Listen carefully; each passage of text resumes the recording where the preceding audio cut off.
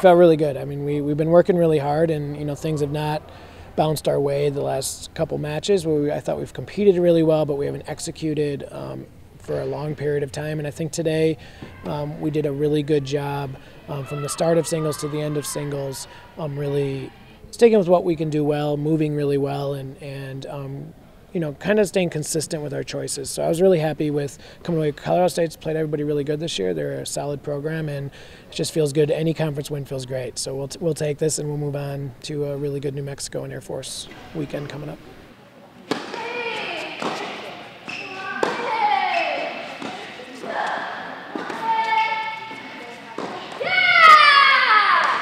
I think I kind of lost it a little bit in terms of I went away from my game or how I was supposed to play, and then I just really talked to myself and was just like, focus, like right now you have to go all out, and I just played my game and won. Definitely very important for us, just for everyone, our confidence, and still because it's a conference match. So it's very important for us to come back strong and just with high energy and keep it going.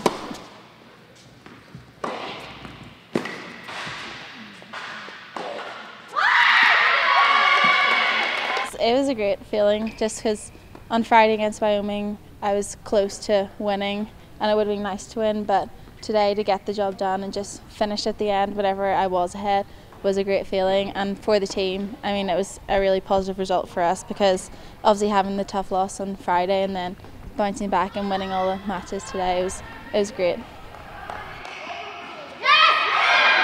I just started to believe more in what I was meant to do because Sean was telling me to come forward and take the ball earlier and put the pressure on her rather than she was dictating all the play in the first set. So I just really listened to him and then started to believe in myself and trust in my shots more, and then it just started to turn around.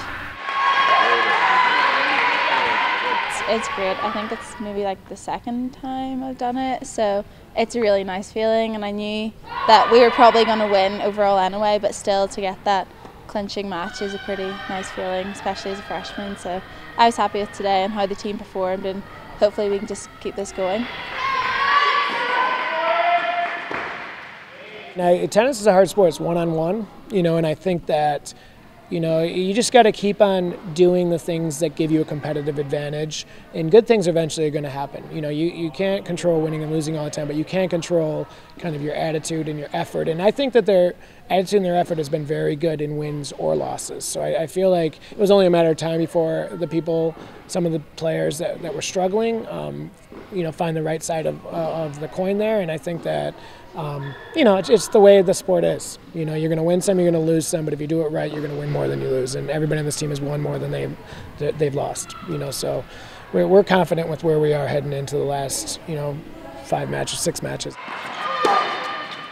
I think hard work and practice and just maintaining the level at practice would be ideal with high energy, so I don't go up and down so much.